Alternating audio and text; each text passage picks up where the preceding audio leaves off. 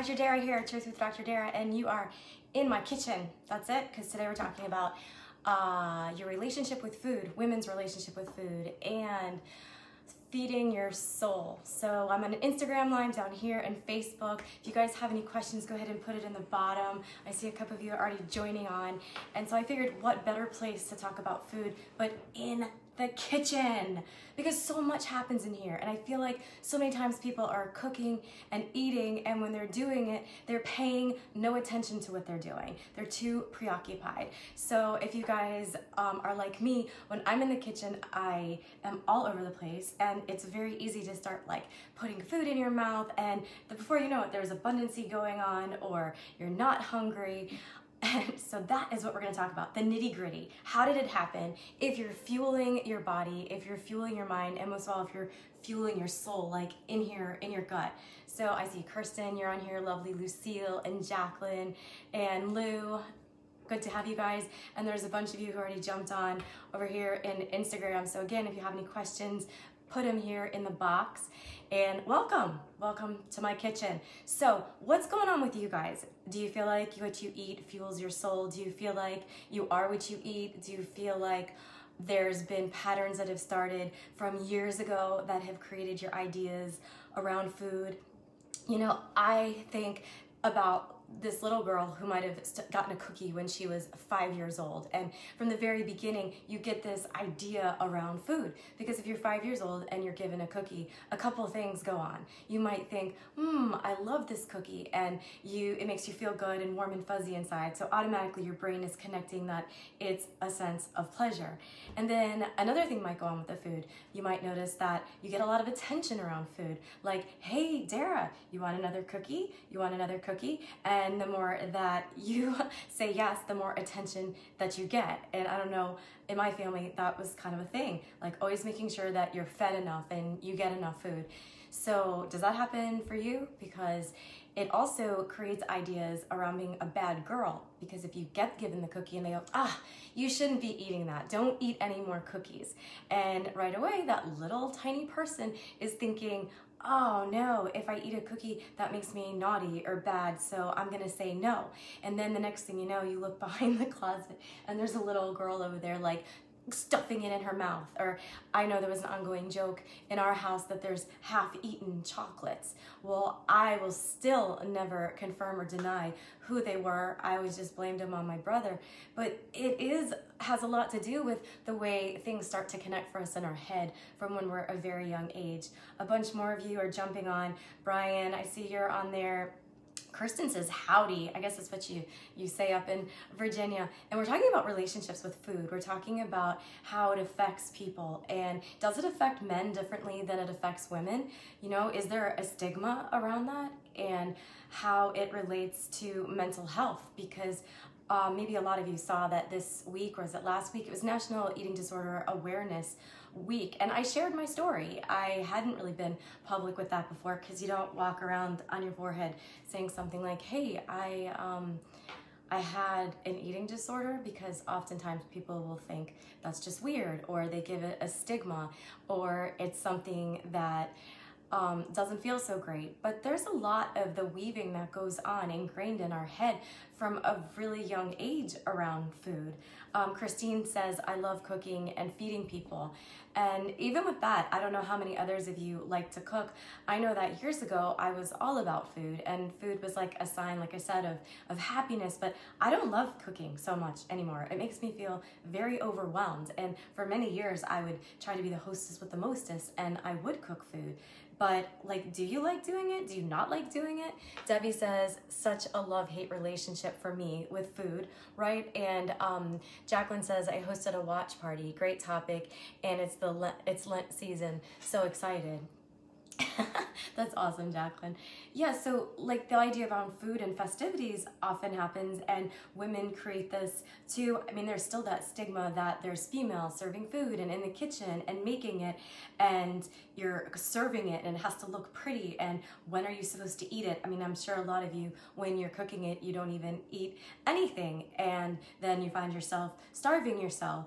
So the idea around foods, whether it's been ingrained in your head from a young age or it's something that's going on for you now, it is completely rewirable. Think of it if you were, I don't know, when we moved in our house, in our kitchen, it was wired all crazy, and you would go to turn the light switch on and it would turn on the light in a different area.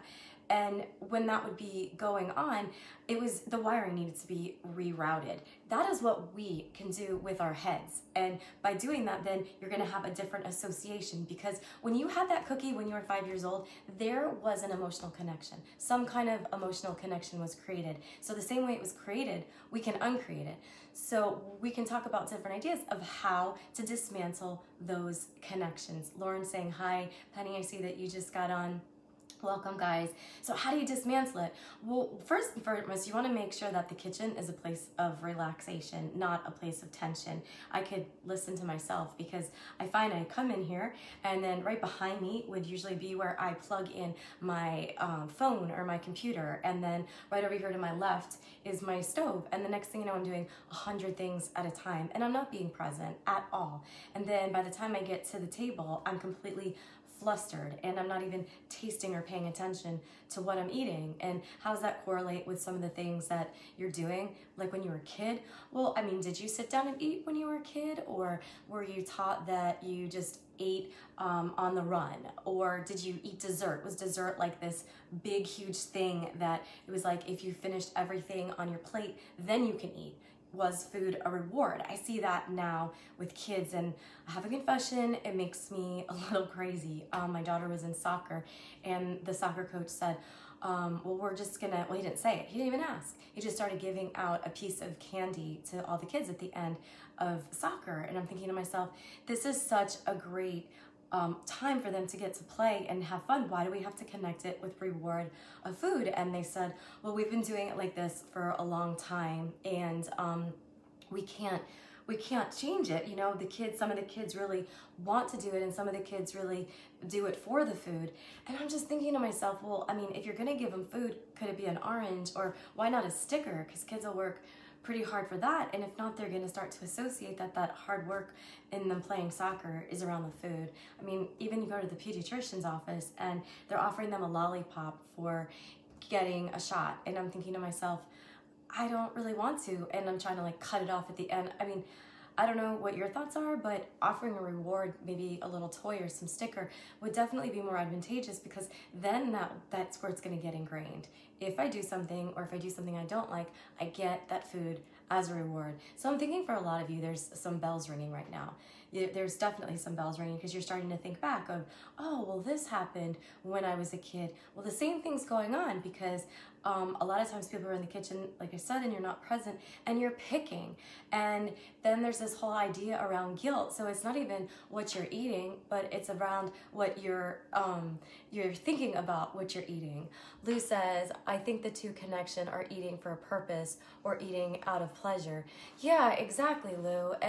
But is it about pleasure? I worked with this nutritionist that's fabulous, and some of you may know her, Nikki Glantz, and she would say, do you love your food? This idea that it's like this romantic relationship around the food, it gets a little bit intense, and a lot of times families sit around and there is such a big fuss around the food, but somebody eats and their eyes like brighten up like it's this orgasmic experience when food is on the table. And I get that that's something that we like and it's pleasurable, and for some people it's completely fine, but for other people it's problematic because they cannot even be present and everything is all in. You know, that's where you start to deviate the differences between eating disorder and disordered eating. And just a brief, like, what is the difference? Well, eating disorders are when it's consuming your life and you can no longer do the things that you want to be doing. You can't get to work because you're completely thinking about food, and just that's when there's just all kinds of emotional connections that start.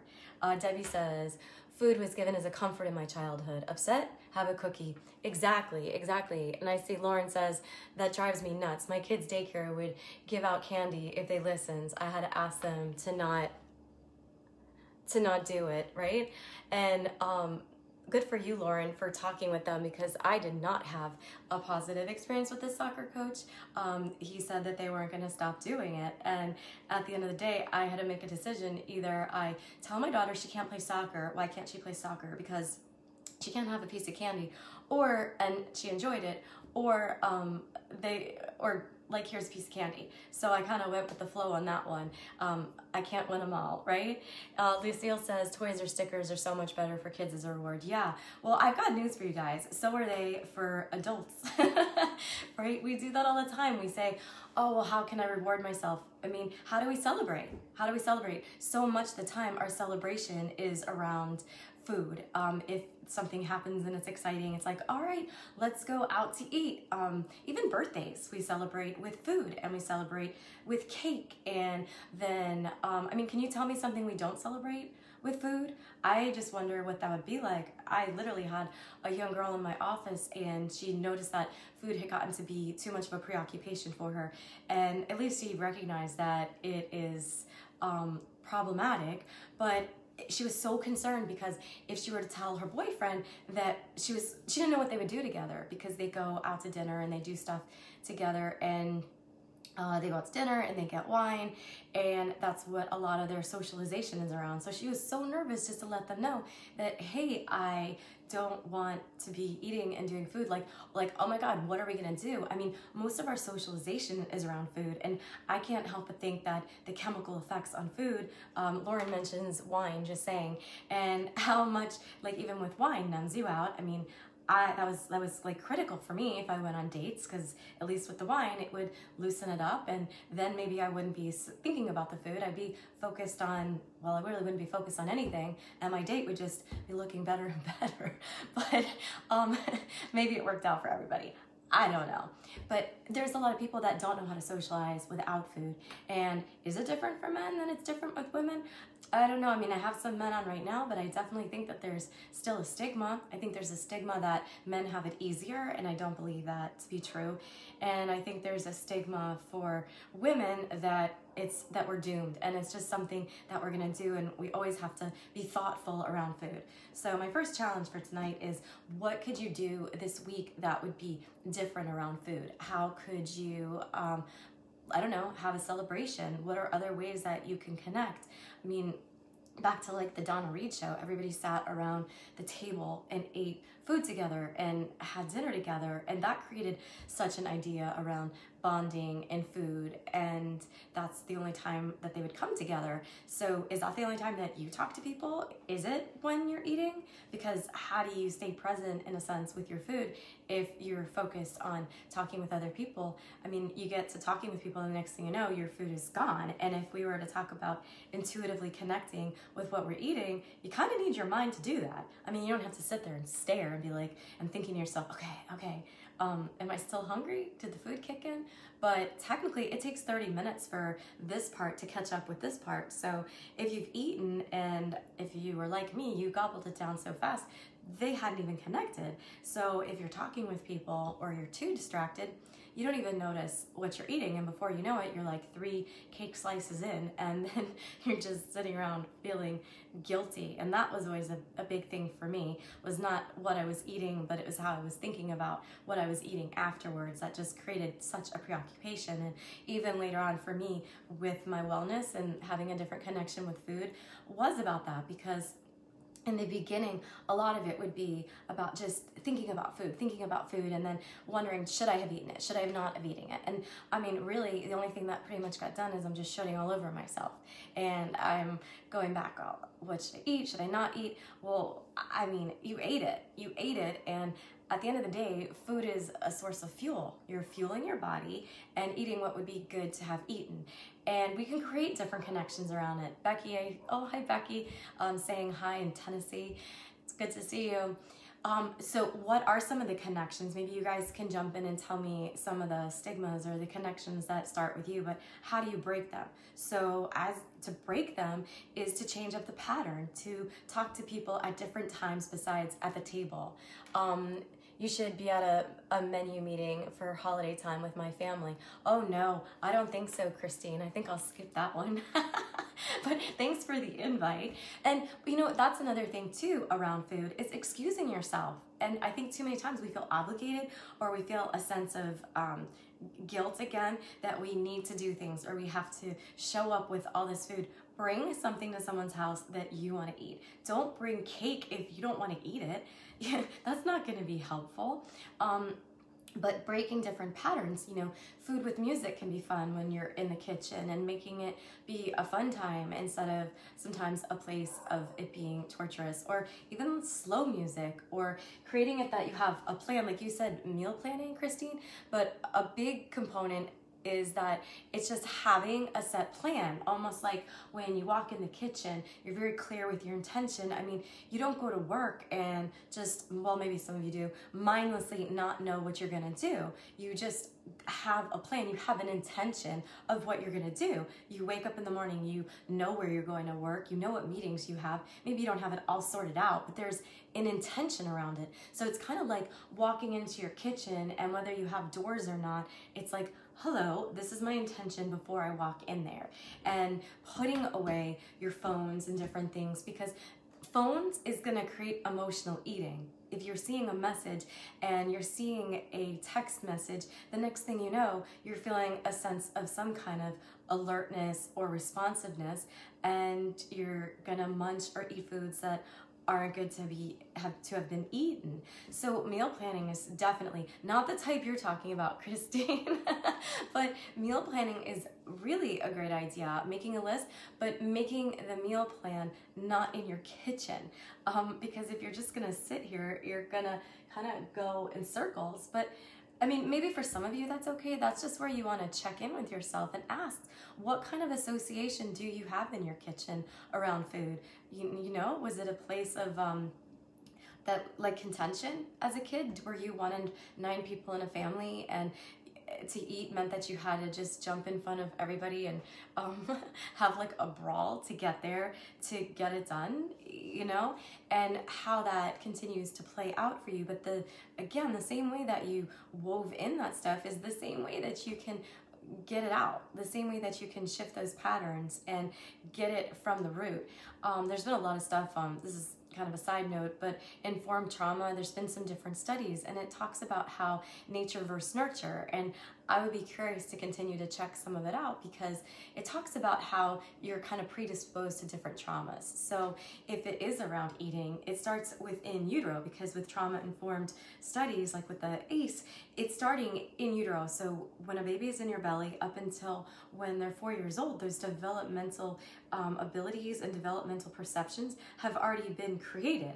So if somebody endures a traumatic experience, I get that food is not traumatic for everybody, but if somebody endures that traumatic experience, then they might be predisposed to the way that it's going to handle and the way that it's going to be for them, because not every child gets a cookie at 5 years old and right then and there they have this blissful relationship or they love cookies. Not everybody gets that at 5, and not everybody is going to automatically associate a reward. In some families, it's just like, you want a cookie? Sure, I'll have a cookie. It tastes good. I'll just have 1 cookie. It doesn't mean that you're going to be the little girl downing 10 cookies in the process of doing it. So it's to each his own. It's bio-individuality. But the great news is as it was created, it can be uncreated. And that's the idea of being soulful and soulfully fueling your body and eating foods, because like Lou mentioned, it's just a way of nourishment. And there had been these ideas that it was so much more than what it was.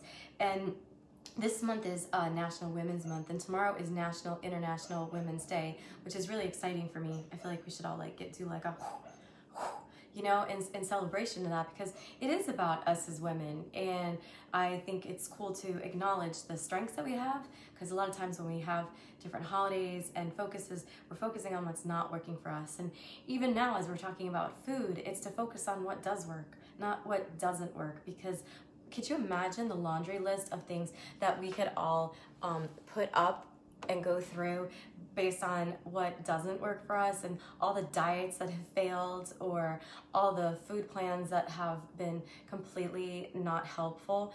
Well, think about what has worked and where do you feel peaceful when you're eating, and what are the kinds of foods that make you feel satiated and make you feel calm.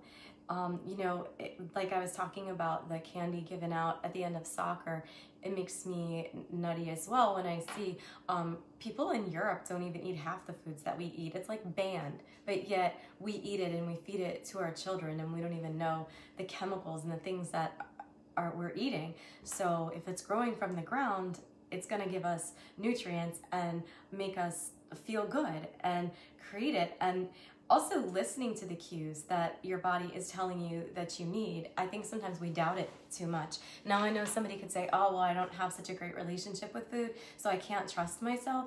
Well, I get it. A lot of times though, when the body is craving these sugars and other floury foods, it's because something is off. It's not like cool at the root. So getting it back into structure and also taking small little steps. It doesn't have to be this big, gigantic leap. It can be small little things that just feel doable, and as you're doing small little things, then you're going to keep adding on to it. So we're going to get ready to close up here shortly. If you have any more questions, go ahead and put them down and DM them. And again, tomorrow is International Women's Week Day tomorrow. And the whole month we're going to focus on women. Next week we're going to talk about confidence versus competency, which is also, I think, a huge portion. And I just see food as being the base of so much what we do, because you are what you eat. And how do you feel a sense of confidence or competence if you feel like a big piece of cheesecake? Or not even if you're thinking about the cheesecake, but the way that it fuels you. And I can't push it in enough. I honestly, everybody has an inner champion. So whether you're talking about an athlete, whether you're talking about a woman, a man, a child, what you're putting in you is going to fuel you for, you know, being successful. And I do have to brag a little bit. Maybe some of you have heard over the past few weeks, like I even put a post how devastated I was that I got sick because I felt so weak and like unhuman and just like a big baby. And it was probably stress. And then it's kind of lingered for the past several weeks. And I don't know, I just thought that like you get sick and you just get better. So I could have swore something has to be wrong with me.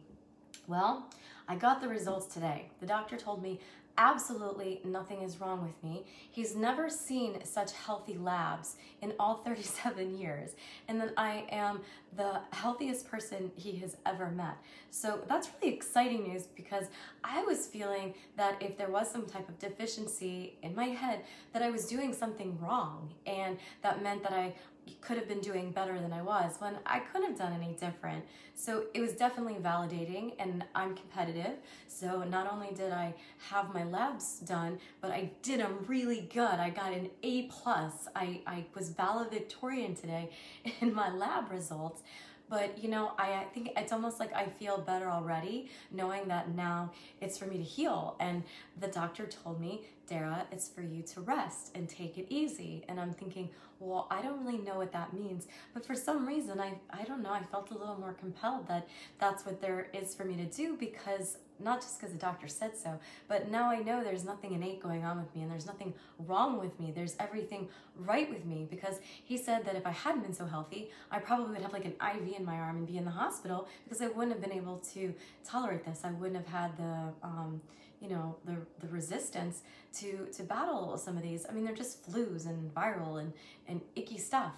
So anyway, that's my whole speech about fueling your soul and thinking about what you're eating. Congratulations. I know. Thanks, Lou. Yeah, right? Every athlete's got that in them. But, you know, we all have it, and there's that inner champion, and so fueling that and feeling it inside is what's going to get you to it. So please be sure to honor every woman in your life. I'm sure a lot of you do that anyway, every day. And fuel yourself eating what's good to have been eaten. Next week, come, let's chat about confidence versus competency. Send me any questions that you have, and I will catch you guys later. Thank you to some of you that I see that are just tuning in. Lucky for you, you can watch me on instant replay the whole night. I'll talk with you guys soon. Bye.